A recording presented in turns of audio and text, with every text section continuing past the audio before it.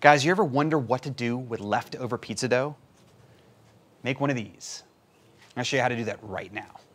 Have you guys ever heard of Panuozzi? P-A-N-U-O-Z-Z-I. That's the plural version. Panuozzo is the singular version. It is a panino-pizza hybrid. So it's like taking pizza dough, making bread, and then using that bread to make a sandwich. They're absolutely delicious. I've got some of my ingredients all set up here. Okay, and then my pizza. I got 2 doughs ready to go. If you guys want the recipe for this dough, I'll leave a link in the upper right-hand side. This is my biga dough. There we go. Okay. This bench flour is 50/50 semolina and 00. There. Now we need to cut it just for personal size. Panuozzo. We'll cut it in half like that. And I'll reserve one of these for later. Shaping wise, you're just pushing the dough out. All right, you're not trying to degas the entire piece of dough. You're just using your fingers and pushing it out lengthwise. Pressing and stretching like this. Yeah, that's great, perfect. I've got the Unicoda 16 preheated. The deck temp's about 650, 700 degrees. So the oven's around medium to medium high. It's not full blast. We're not trying to leopard spot this, this piece of dough. We're just trying to get it a golden brown and get it cooked through, okay?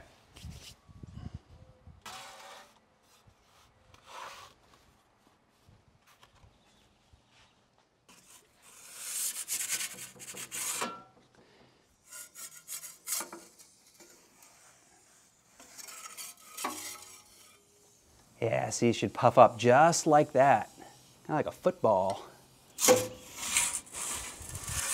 Yeah, catching some color now. That looks great. All right, she's ready to come out. See? There we go. All right, now I'm gonna cut around the perimeter of this bread with a pair of scissors. It's pretty traditional in Italy. If you don't have kitchen shears, you can use a knife, but I actually found that this works much better. Cutting bread with a pair of scissors. It's kind of weird, but it works.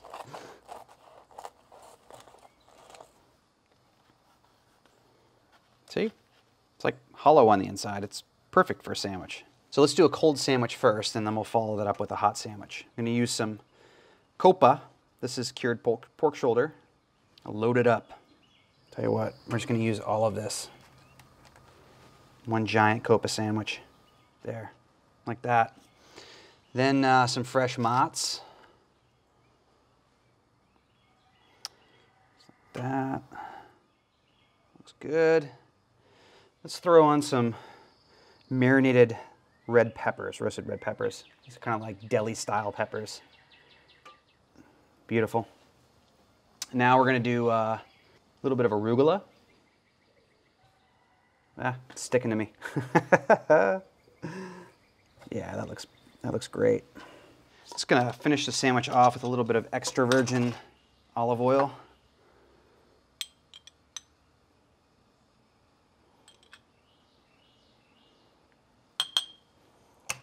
Finally, a little bit of kosher salt here and cracked black pepper to finish. There we go. All right, let's cut this guy open and see how it tastes.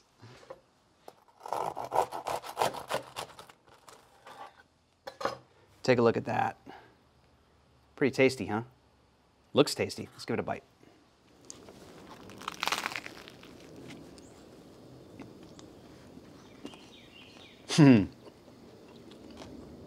This is freaking delicious. Kieran, my cameraman, on the other side of the lens, wants this other half, and he's about to get it. Let's make a hot version of a Panuozzo, okay? Let's do that now. All right. Here comes number 2.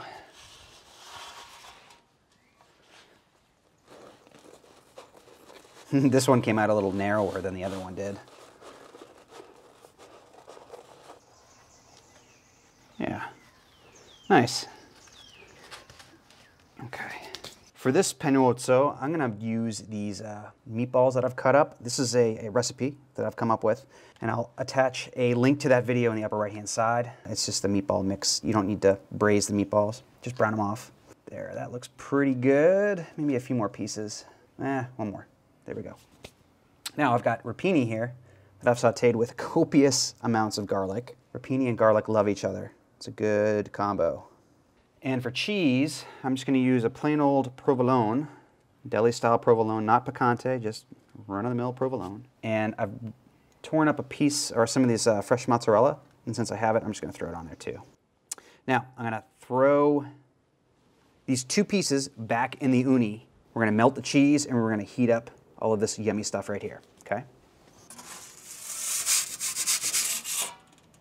So I switch sides because this piece of the sandwich is closest to the flame over here. All right. All right, here we go. Just gonna do this. The top piece curled up a little bit. I wasn't expecting that. Yeah, here we go.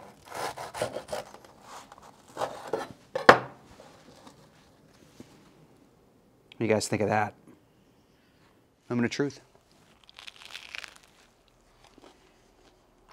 The garlic is fierce. This is really, really, really delicious. Simplicity is important with these sandwiches. No need to pile a dozen different things on them. Keep it simple and tasty. Hope you enjoyed the video. I'll catch you guys next time.